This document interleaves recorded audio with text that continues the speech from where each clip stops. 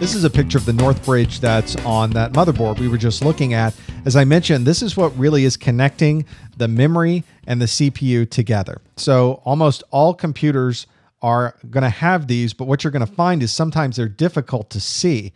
This is a chip that works very, very fast, and it gets very hot. It's doing a lot. So you'll very often see a heat sink on top of it. There may be fans on top of it. So you may not even be able to see it down there. It's got so many things cooling this chip constantly that it may be hard to find on your motherboard if you were to look at it. The Southbridge usually doesn't have that level of heat coming off of it, doesn't always have a heatsink on it. This is the Southbridge on my computer. Notice the Southbridge on my computer is physically near things like my PCI slots. It's physically near the graphics adapter that's built onto my motherboard. It's physically near the BIOS. That's for a reason. We want to have those buses and the length of the bus on the motherboard as short as possible. So everything is connecting into the Southbridge tends to be in that same geographic region of the motherboard. So if you find your Southbridge, you're going to notice that it's always near some of those other ports that are on the back. At least we try to design them that way on the motherboards. Now what I'd like to do is take that picture of the motherboard that we looked at with the CPU and the Northbridge and the Southbridge, and let's take the picture of our motherboard and see what these look like. So we'll take the same picture. There's the motherboard that I use in my office.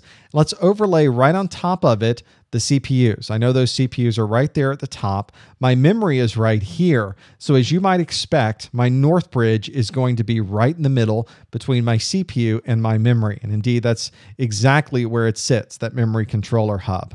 Now I've got other things down here, PCI adapter slots, and they're all going to connect in with the Southbridge. So the Southbridge and the Northbridge connect to each other, of course, and all of those other components that are down here on my computer, like the onboard graphics controller, the BIOS, and all these other ports on my computer are all going to connect up through the Southbridge. It's going to handle controlling the communication for all of those across the bus. As I was looking at my motherboard for this module, I found a number of chipsets on my motherboard that I didn't recognize offhand.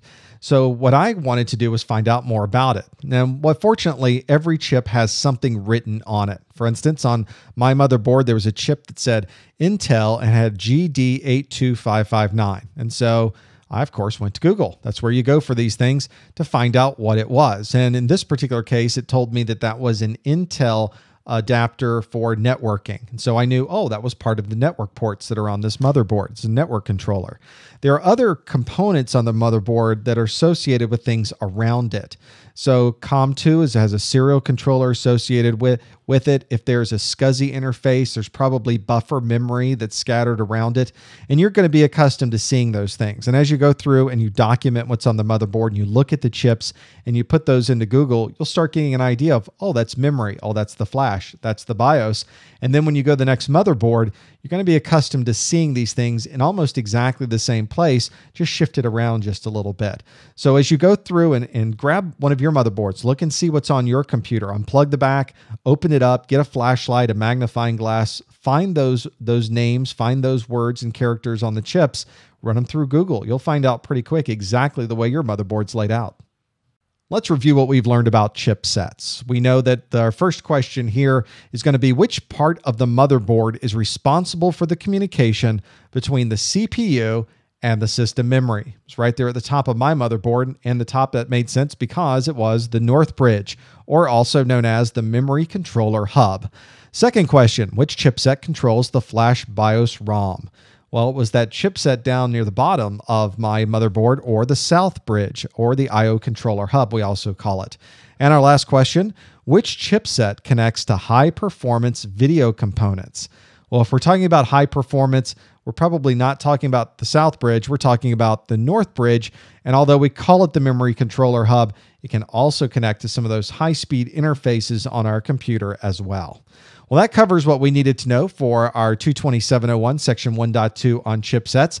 Hopefully now you can open up your system, look at your motherboard, know exactly what's going on that little city they are built onto the motherboard of your computer. If you'd like to watch any of our other free A+ videos, you'd like to participate in our message boards or much more, you can visit our website at freeaplus.com.